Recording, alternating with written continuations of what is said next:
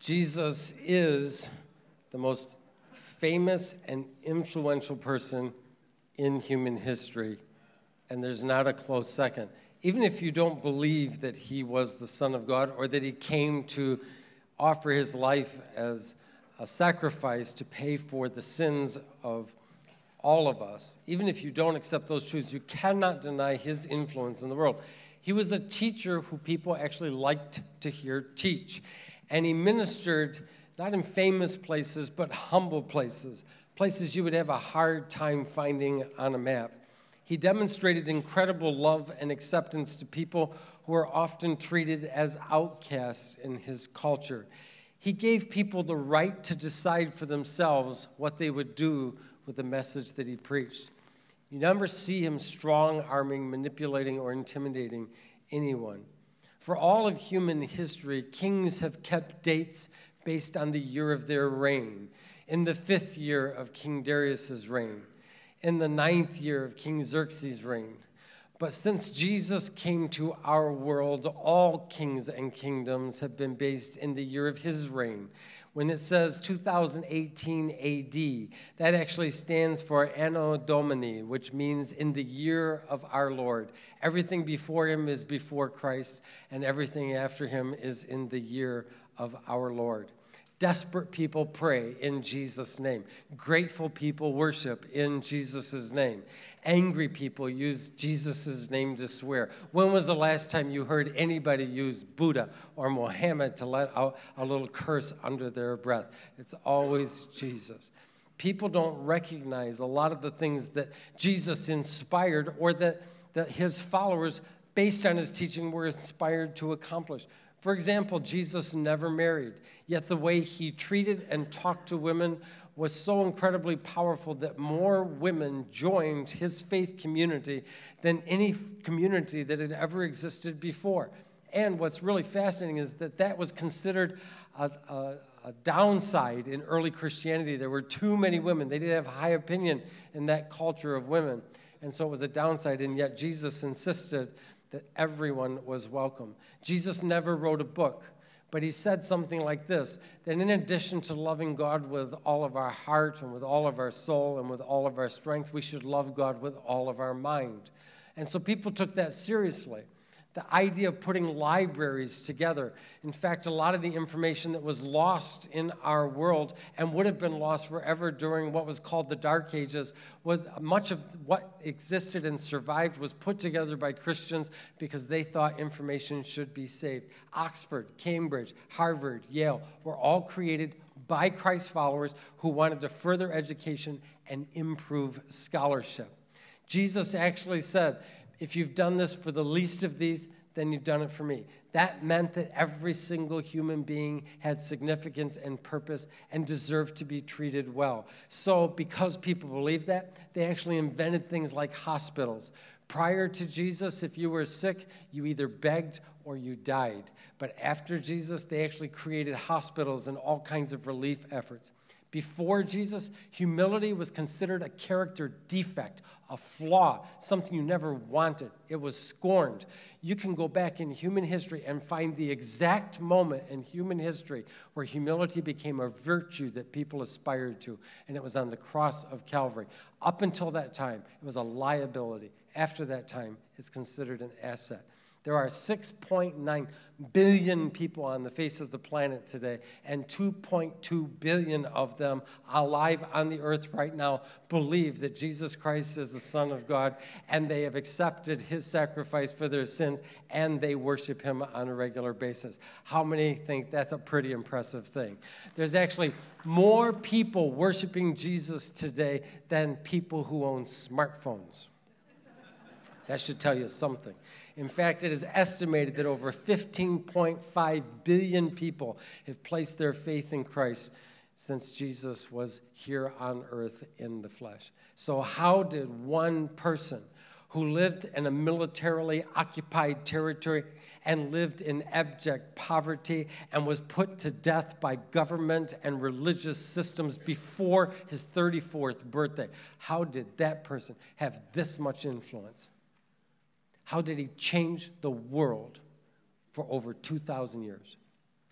And the answer is found in this verse of Scripture. Jesus called together and said, "You know that those who are regarded as rulers of the Gentiles lord it over them, and their high officials exercise authority over them. Not so with you. Instead, whoever wants to become great among you must be your," what's the next word? Servant. "Whoever wants to be first must be slave of all. For even the Son of Man," reference to himself, "did not come to be served, but to serve, and to give his life as a ransom for many." Here's the point I want you to take away today. If you want to make a difference in our world, you must serve someone other than yourself. If you want to make a difference in our world, you must serve someone other than yourself. Jesus didn't come to be served. He wasn't trying to make his life easier. He wasn't trying to gain more control over governmental agencies so he could impose his will and his ways on society. He wasn't trying to amass great wealth. Someone sent me a little thing in the last couple of weeks about the 20th wealthiest pastors in the world. Guess who did not make the list? I was not on there. Let's just see. Somebody throw a number at me you think the wealthiest pastor in the world is worth. 20 million. He's in the low 20s at 20 million. I know. What church is that? You know? Anybody else? Over $1 billion. And 2 pastors over $1 billion, and their ministries are in third world nations. Now, it would be very easy for me to be judgmental about that, and I have no idea what they're doing with their money. Maybe they're doing all kinds of things to help the poor and to create job opportunities and do all kinds of entrepreneurial and help-related things in their culture, so I don't want to stand. All I know is that when Jesus left this world, he did not have $1 billion to leave behind. He didn't come to amass great fortune to himself or to make life easier for himself. I have never met a person whose goal was to waste their life, but I have met a lot of people who are doing exactly that. It's not their desire, it's just what's happening. And the reason is they keep waiting for life to begin for them, for something else to happen, something that they want so that now life can be better. If I can get into the school I want, then my life will start. If I can get into the relationship I want, then my life will start. If I get the job I want, then my life will start. If I get the house I want, if I get the salary I want. It seems as though their life is on hold until they get what they want. But guess what happens when we get what we want? We want something else. You are sitting next to a little want monster. We can't help ourselves. We always want more. Now listen, I'm not saying it's wrong to have goals and desires, but I think if we feel stuck unless we have those things, we should realize that Jesus never had any of those things, and yet he made a huge difference in our world. The path to a meaningful life and to a significant life is not determined by how many people serve you. It is determined by how many people you serve. Giving orders or imposing our will actually doesn't improve our world. It makes it worse. That's the problem in our world right now, is that there's so many people who impose their will. So the question is, if serving has so much positive effect in our world, why are we afraid to do it?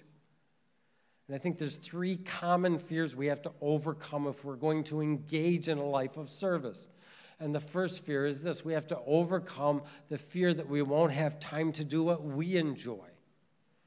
I mean, after all, don't you want to do what you enjoy? And if you're committed all your time, you won't get to do any of that. And here's the thing. We all think we're actually busier than we are. And I'm not saying we're not busy, we are.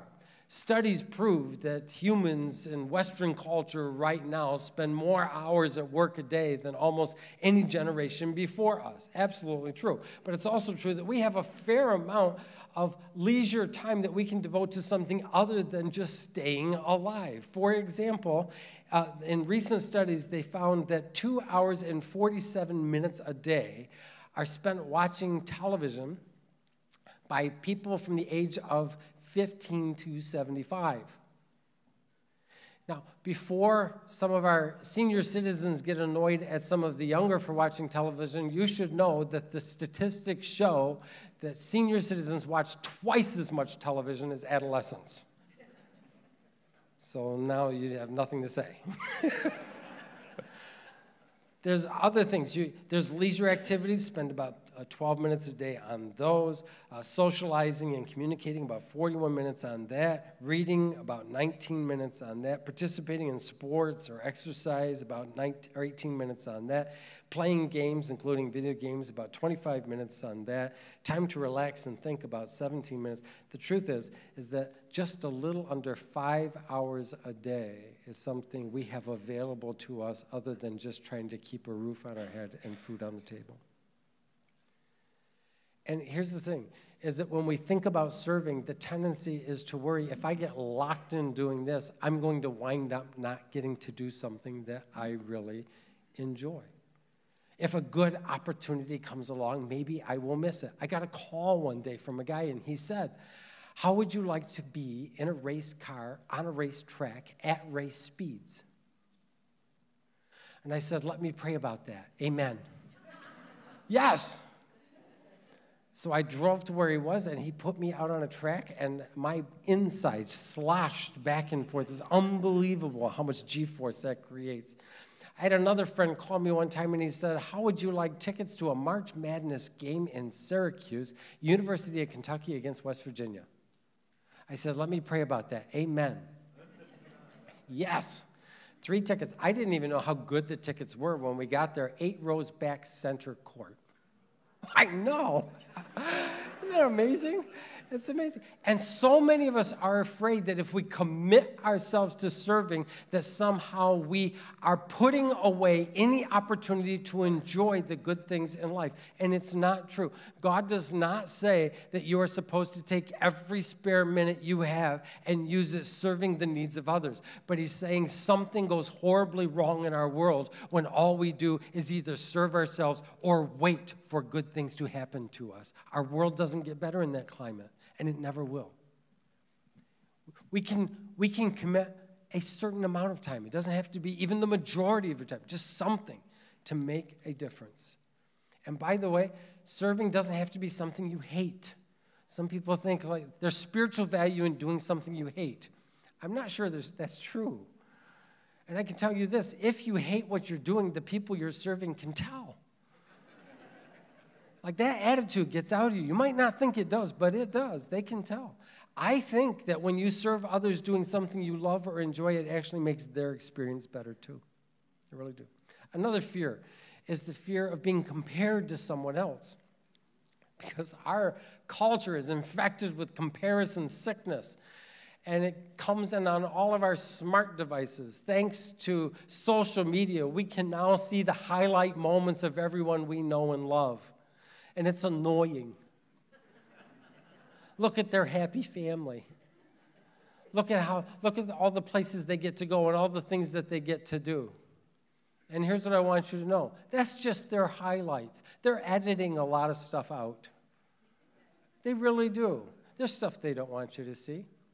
Sue and I were able to get away for a couple days this last week, so we went someplace warm and with palm trees and sunshine and a beach, and we went out on the beach, and there were some young ladies and some little kids and a guy who came down to the beach, and for 30 minutes, all they did was pose for pictures. Down by the water, up in the sand, laying on the towel, pose, pose, pose, pose, pose, pose, pose, pose, pose, and after 30 minutes, they all got up and they left. They weren't there to enjoy the beach. They were there to take pictures of themselves at the beach. And now they can post it on social media, and everybody's going, oh, look at all the fun they're having at the beach. They didn't have any fun. I was there. I can tell. They posed, and then they left. That's not how it's supposed to be. We don't, life, that's not real life. That's not doing that. And so don't compare yourself to all the stuff you see on social media. It's not real. By the way, there's always somebody who's better at what you do than you are. We can either use that as an opportunity to learn or as an excuse to give up. It's our choice. If someone does it better, learn from them. On-the-job training is probably some of the best training you'll ever get in your life. What we understand is that when I engage in serving, it makes a difference in my world. Do the best you can with what you have where you are. You would not want to have heard the first set of messages I ever preached. It was sad. Thank God there were people in the room that loved me and encouraged me, because it was not good. But I didn't try to become a minister or a pastor because I thought I was the best at it. I tried because I thought there were people who really could be helped to understand God better. And I still try to get better at this, day after day, week after week, month after month. I know you might not see my progress, but I am working at it. Do the best you can with what you have where you are. That's what makes a difference. So don't compare. The last fear is we fear of being taken advantage of. And this is a really big fear. We fear people will become demanding. We worry that they will walk all over us. Have you ever been in line when the person in front of you just ripped somebody up one side and down the other because they weren't getting what they wanted, when they wanted, how they wanted, where they wanted, and the way they wanted? And usually they're talking to a person who has absolutely no say in the matter at all. What are you going to do? And whenever I'm behind a person like that, when I'm the next person, I just try to be extra nice to them. Just say, how are you doing? And they shoot me a look. And I go, I know, and I'm sorry.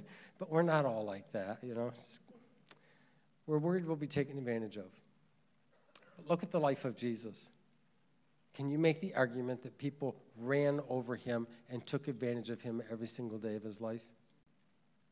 No. He withdrew from ministry when he was exhausted. He took time away to pray.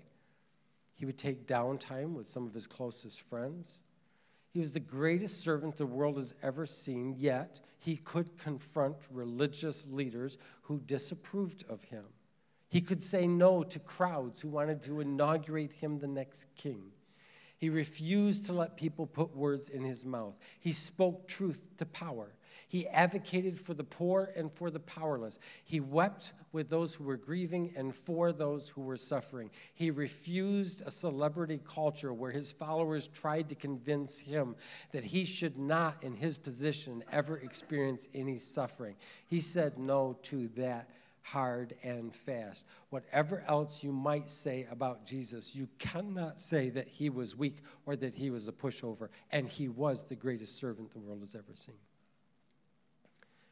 Sometimes we'll do this thing where we don't want to make a decision.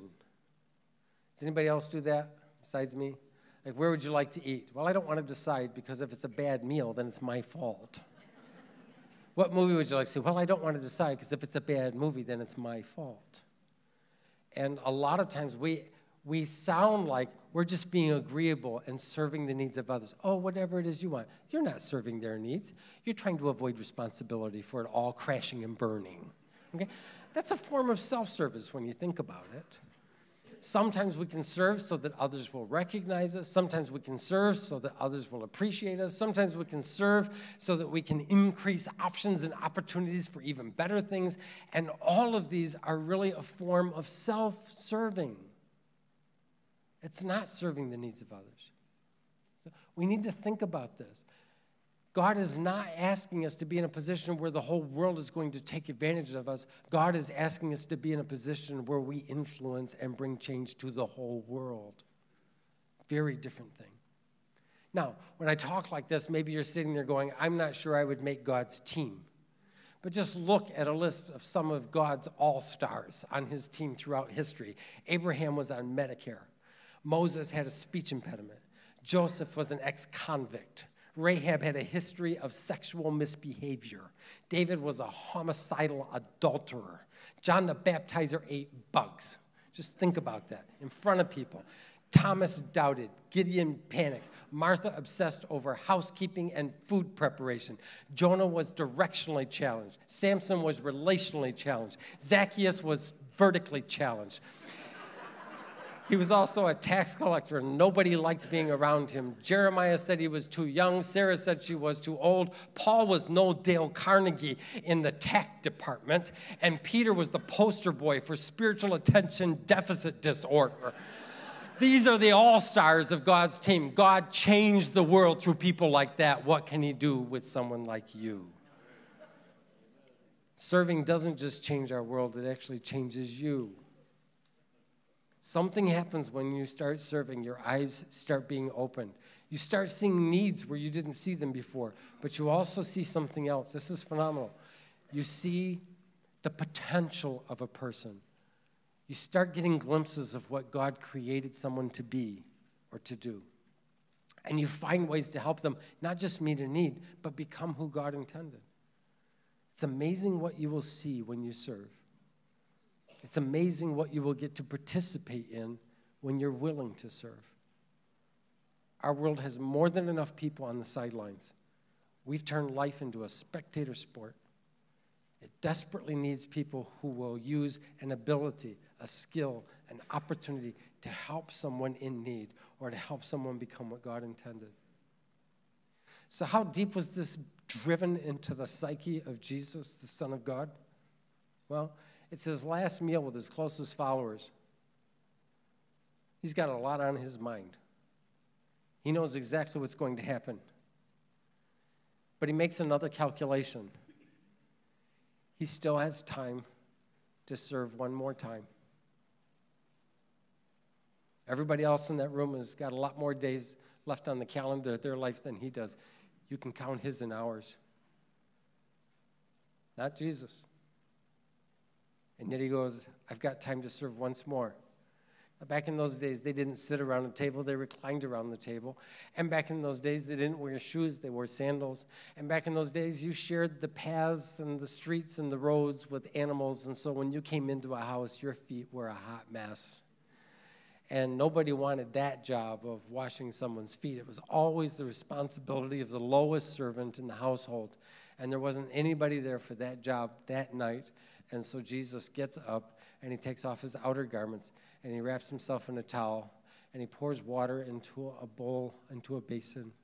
And he goes around and he washes the feet of every single person in the room. Every single person. For the rest of their lives, every time they heard water being poured into a basin, they would think, Jesus is here. And they would be right. It's not hard to see the image of Jesus etched in stained glass or to find him in passionate worship, but can you see him in the broken and the needy? Can you see him in the wounded and the weak? And if you can, then you will serve in ways that change the world and change your life. Let's bow our heads this morning.